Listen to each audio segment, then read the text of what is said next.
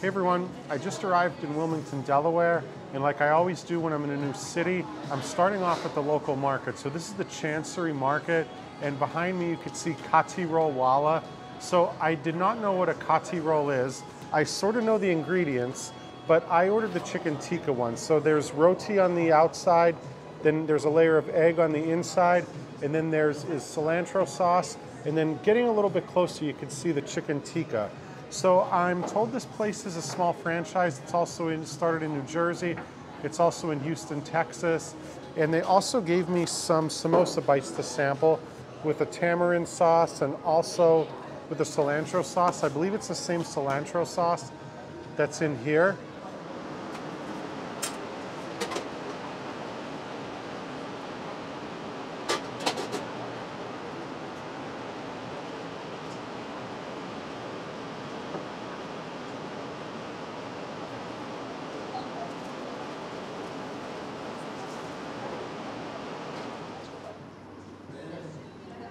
So in my opinion, you can't go wrong with chicken tikka. Just an observation, the bread is not crispy like I'm used to roti being. Maybe the egg has something to do with it. But I love the cilantro sauce. Whenever I go to an Indian restaurant and I get takeout, I always get an extra one to take home with me. But they also do other things at this place. Like this is a protein bowl, which is also with chicken tikka. It's got a yogurt, it's got a tamarind sauce. So they have quite a bit of variety for such a small stall in this little market here. All right, so I'm at the Riverfront Market, which is conveniently located near the Amtrak station. It's also located near the Riverwalk. And this market here has a Thai place. I believe you say Jin Woong, is that right? Yeah, Jin Woong. Okay, so Jin Woong Thai Cuisine. I just met the owner, and you were nice enough to come and sit with me. After, of course, I ordered this special duck noodle soup, right? Yeah, duck noodle soup. Okay. That's right. So first I have to ask you, Kun Chia Rai Ka? ชื่อซาจีค่ะสวัสดีค่ะ Saji Yindi Ti Dai Ruja Ka. ยินดีเช่นกันค่ะยินดีที่ได้รู้จักค่ะ Okay, so I got the duck noodle soup because I like it. I got it because it's on special. But what are some other dishes that we should try here at Jin Woong? We do, you mean like special dish? Anything like if somebody's coming for the first time like me. Yeah, or more they order the pad Thai. It's special. We do like different Thai people in the Thai restaurant doing like crab meat fried rice, shrimp and crab meat fried rice. That's amazing for we do that. Only one in Wilmington. Okay, that's great because we're in crab country, I guess. We're in Delaware, which is next to Maryland, which is known for the crab. Yeah. And also I saw that you had something similar to Gui Tiao Kua Gai, but on the menu you call it, is it Pad Ki Mao? Pad Ki Mao, yeah. Some Thai similar, like look like Gui Tiao Kua Gai, yeah. That's the original like noodle, like a fried noodle with chicken. But here we do like Pad Ki Mao. We do, yeah, the same kind, but different little bit. Like we do like flavor spicy. Yeah, Gui Tiao Kua Gai like not spicy. Yeah, my pet. Yeah. Okay, well, I am going to try this duck noodle soup, and Sure. I'm going to say like thank you for your time. Kap kun mak mak ka. ยินดีค่ะยินดีค่ะ All right, lagon. ขอบคุณค่ะ So I really got lucky today. This market only has about 6 or 7 stalls, and 2 of them are 2 of my 3 favorite foods in the world. I just had Thai duck noodle soup from the vendor down here, and now I'm with Juliana at Pachamama, and I got yuca frita, and I got the, is this pollo a la brasa? Yeah. Okay, so before I even try this, I want to ask you, why is Peruvian chicken better than any other chicken? At least Peruvian roasted chicken. Was the way how we marinate the chicken. We use it, our ingredients is imported from Peru. We marinate the chicken for 24 hours. Then we cook it in the roaster oven. We give it like a smoke flavor. The other thing is the way how we marinate the chicken too. Is go underneath the skin, inside the chicken. You rub it really nice outside. So it's like the heart we put on the chicken. Right, because even if you eat the chicken without the skin, it still has flavor. Yes, And by the way, you included 2 sauces, which I rarely use. This is her... This is ají amarillo or ají Yeah. pollera. We use imported peppers. So Okay. this is mild sauce, and the other one's rocoto. Rocoto is like a type of habanero, but it's more spicy.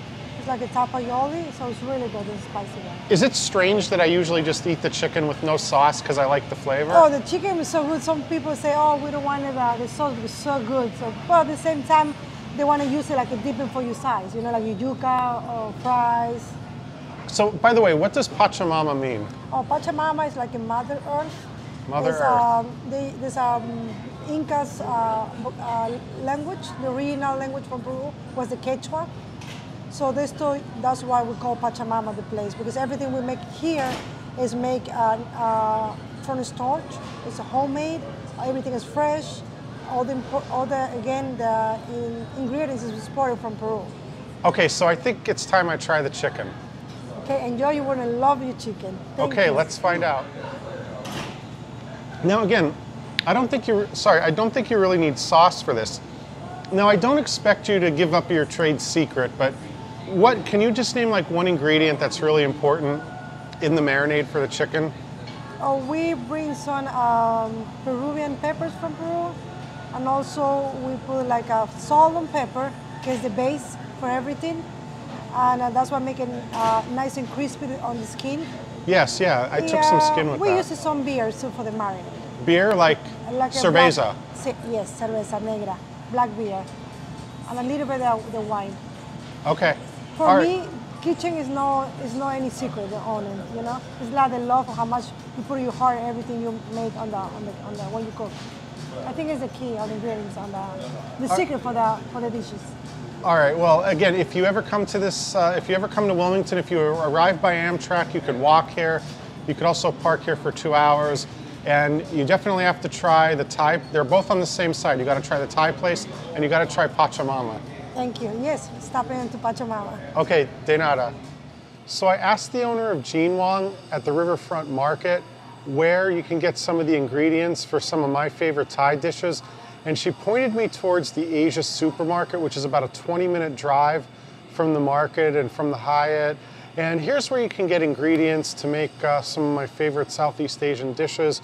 You can get things here like banana flour, you could get green papaya to make a papaya salad, and you can also get snacks. I'm actually going to take these on the road with me. This is tempura seaweed, smoked barbecue flavor. Bardea Food and Drink is located in downtown Wilmington along Market Street, which some locals refer to as Restaurant Row. So the chef from this restaurant is a 2-time James Beard nominated chef, and there's also a steakhouse next door.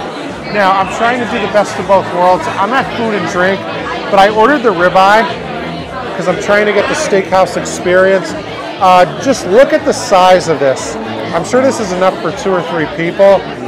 And they have like a little demi-glaze on the top, and I'm going to take a bite and see what this is like. Beautiful Piedmontese ribeye. So it's super tender. You can tell it's a good cut. You don't even need sauce. There's a little bit on the top, but the server made sure that he only put a little bit on. So yeah, this is definitely a good choice here.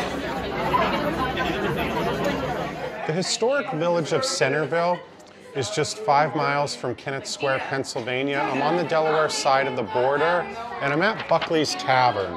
So this place is kind of famous for their mushroom soup. So what's really interesting about the mushroom soup is Kennett Square does about half of the mushroom production in the country. I believe it's over 500 million tons or something like that every year of mushrooms, to the point where there's a mushroom festival just 5 miles from where I'm at right now. And Centerville, it may technically be part of Wilmington. I believe it's unincorporated. But if you take a look here, Buckley's, this is the sign. And then if you look, there's like a really quaint kind of main street, really quiet. So the soup is not quite what I was expecting. It's not that rich. When you hear cream, you think it could be on the rich side. This is not. And the mushrooms, they're diced super thin. But if you look, I got a bowl, not that big, and they have a cup which is even smaller. So you should definitely start with that. So before I even arrived in Wilmington, I've been hearing about this thing called tomato pie, and I'm at a bakery called Serpy's, as you could read from Dominic's shirt. And Dominic, I was hoping you could explain what tomato pie is to a New Yorker. Tomato pie goes way back. My father started the business in 1952. You start making the tomato pie, and it sells like wildfire. I mean, it's a cold pie. You know, everybody says, I want it hot, but no, tomato pie needs to be eaten cold, room temperature. Very tasty, very enjoyable. There's no cheese, no pepperoni on it, so it's very healthy too. So I've been standing here for about 20 minutes waiting for new ones to come out, and in those like 15, 20 minutes, one pie was just gone. I noticed a mix of center slices and end slices. Are the center slices the most popular? Believe it or not, we have people in both like both. I'm sorry. They like both because some people like it crusty, some people don't like the crust. And what does it taste like for someone who's never had it? Is the bottom crunchy? It's semi-crunchy, a little on the soft side, semi-crunchy, but it's a light dough, and it's has tomatoes and all the ingredients, and it's all secret ingredients I put in there. Secret ingredients, but I can tell it looks like pizza without the sauce, but I'm sure there's more to it. There's more to it, yes. Okay, all right, well, I'm going to be getting some, and I look forward to trying it. Thank you very much, Dominic. Oh, I thank you very much. So here's what the tomato pie actually looks like up close.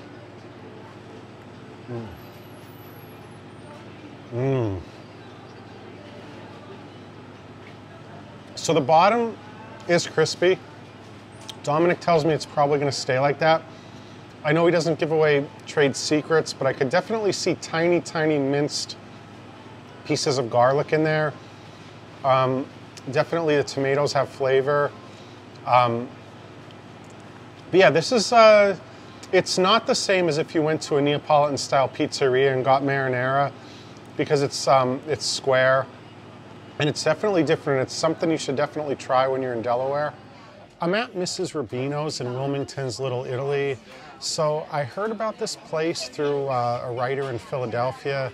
And behind me a few minutes ago, there was just somebody here from Brooklyn. So this is one of those restaurants people travel for. Kind of reminds me of a couple places I tried in Atlantic City. Here's the menu. And I'm interested in trying their red sauce. So I got the veal parmesan. Just take a look at the size of that. And then for my side, I got the ravioli, which also came highly recommended. So this is a really just old school place. If you take a look around, they have family photos on the walls. And then up above my head here, there is a newspaper article, a framed black and white newspaper article from all the way back in 1946. So the veal is pounded super thin. It's kind of crispy. I'm guessing it's pan fried. And the sauce also, I want to say something about that. It's not too sweet, it's not too salty. It's just right. I would love to take some of this home. So while tomato pie came the most highly recommended in Wilmington, I couldn't come here without trying a grotto pizza. Now, trying is not necessarily the right word, because Harvey's Lake, Pennsylvania is where grotto pizza started in 1960. That's the county I was born in a few years later, many years later maybe. And so I've been eating this pizza for about a quarter century. So one thing that's unique about grotto pizza is the cheese blend. So that's cheddar cheese. It's a mix of aged cheddar and newer cheddar cheese. And the sauce and the cheese, instead of having the cheese on top of the sauce, it's put in a circular shape. So while the grotto locations have a sports bar type of feel, if you do want to eat the pizza at home, you could do what I just did. I ordered mine half baked. So you could see it's the same pizza, just not fully cooked. And you take this home and you heat it at 425. So I got a 12-inch because that's the size of the pizza stone I have at home. And it gets the crust nice and crispy. And this is what I've been doing for probably 25 years, and I'm happy to be able to do it in Wilmington. So of all the suggestions I got from Wilmington, 2 steakhouses came the most highly recommended. One was Bardea, which I had a chance to try the night I got here. I didn't try the steakhouse, but I tried the food and drink spot. But the others is the spot where I'm at now. It's Walter's. So the people who did suggest this place suggested that I try the prime rib. So I ordered the 24 ounce, which I'm gonna show you in a second. This has to be 2.5 inches thick if you take a look right here. And I was asked something I've never been asked before when it came to prime rib. To be honest, I'm used to getting it at the buffet, but I was asked if I wanted the chuck side or the sirloin side. So I ended up getting the sirloin side, but my test is gonna be, does it need any sauce? Because I said no when they asked if I wanted horseradish or not. Okay, so even the middle part came apart very easy without having to cut it much. It's definitely more tender than the prime rib I'm used to. Not that I eat it that often, but it's definitely more tender. The only thing I'm gonna do is sprinkle a tiny bit of salt on the top. But other than that, you definitely don't need sauce on this. So when I was in Little Italy, I saw a handful of water ice stops, kind of reminded me of Philly, but I did not go to any of those on this trip. Instead, I drove out to, I believe I'm in Newark. I'm a little bit outside of Wilmington, but I'm at Woodside Farm Creamery. And this is the place that the most people have told me I had to come to. So you can see it doesn't take long to get into a rural area when you're leaving Wilmington, and this is no exception really. So if you take a look here, that's the sign, but then off in the distance here, when it's warmer out, you'll start to see cows there. And the cows on this farm are the ones that they use to make the ice cream. So the dairy comes from those cows. I'm trying a few. I'm trying cookie dough, cappuccino crunch, and lemon. We'll see how these are. Okay. So the cookie dough bites are soft and chewy. I also sampled the motor oil, which is the flavor that a few of you recommended. So I tried the motor oil. There are a couple other flavors, including one that kind of mixes all the flavors in one.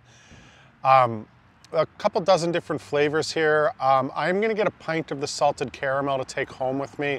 Out of all the flavors I've tried, that's been my favorite. Motor oil and butter brick are good as well. But yeah, you were right. This place is definitely worth a little detour outside of Wilmington. So my time here in Wilmington has come to an end.